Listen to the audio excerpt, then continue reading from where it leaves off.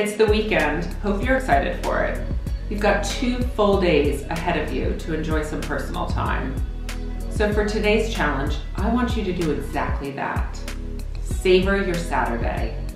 Savoring is the simple act of stepping outside what you're doing to truly appreciate it. Sounds simple, but how often do you really do this? There's actually been studies done that prove savoring can boost our mood. So for today, find something that you love doing. So for example, really savor that cup of coffee or morning tea that you have.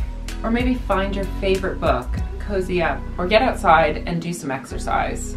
And for a double dose of well-being goodness, why not take a picture of what you're savoring? You can look back at it and remember the good times you've had, or you can share it with other people.